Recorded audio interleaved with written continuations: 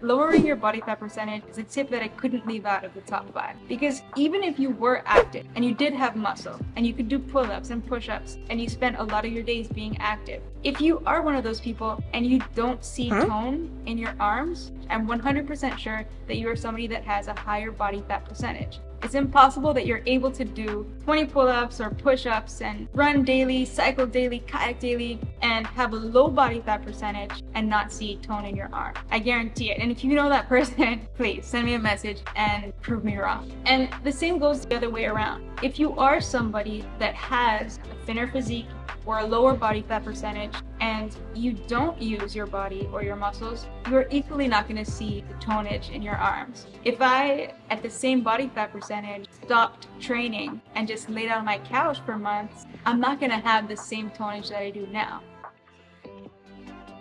So you don't necessarily have to be in the gym to have toned arms, but you do have to use your arms. I'm a personal trainer, so I am always in the gym and training people with weights, but personally, I don't lift weights. My main sport is cycling, and it has been for many years. I'm also pretty active in my daily life, and so I'm kayaking and swimming and running and hiking and kickboxing, and I'm always using my arms. And I do believe that going to the gym and lifting weights will help speed up that process, but it isn't necessary. So if you are somebody who already has a leaner physique, it's going to be the activity and the movement of your arms that you're going to have to include.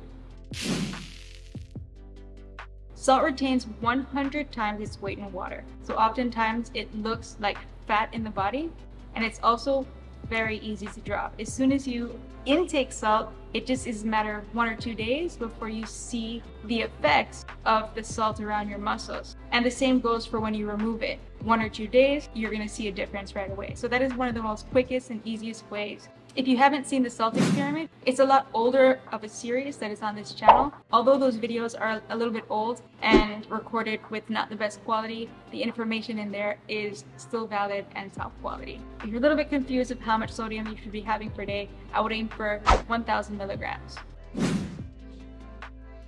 In my personal experience and the experience of my clients, I always find that your tricep muscle are the muscle that you start to see definition in first, and it's really motivating to start seeing results. So this exercise in particular, we call it the triple threat, and basically it's 3 different movements that target your tricep. Let me show you.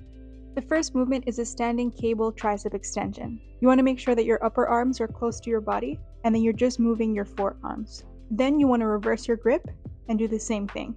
Sorry about the camera angle. And then last, you're doing overhead extensions, and you want to make sure that your upper arm is nice and straight and that you're just extending your forearms.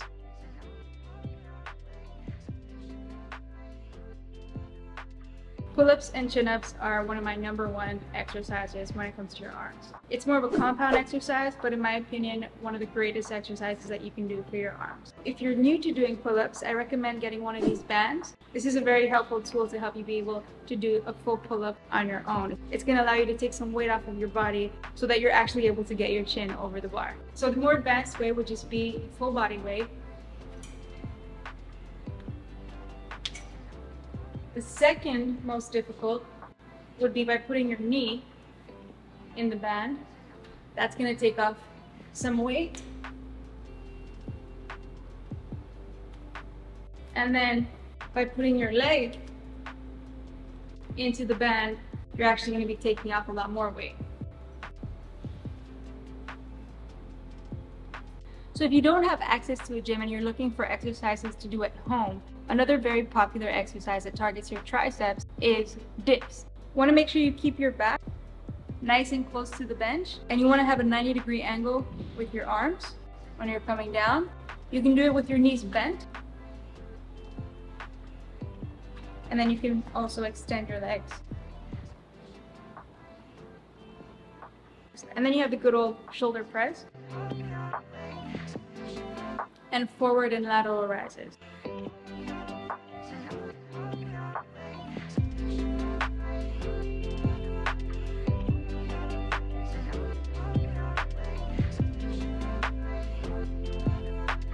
Another great exercise is the preacher curl. To make it a little harder, allow there to always be resistance and tension on your bicep by not allowing your arm to come all the way up. When you come all the way up, you get a little bit of a rest. You're going to feel that your arms get a lot more tired faster this way. Another great exercise for your arms is push-ups. And push-ups can be intimidating for some people, but there are variations that you can do that are a lot easier, and then you can work your way up to doing a full standard push-up. So one way is to get a bench or a table if you're at home, or something that is a little bit higher off the ground to allow your body to go in a bit of a decline. This is going to take a lot of weight off of your arms and allow you to get a full 90 degrees or lower with your arms when you go down. And if you don't have a bench, you can always do push-ups on your knees. And then the levels above that would be to do hand release push-ups, which kind of allows you to get that rest at the bottom,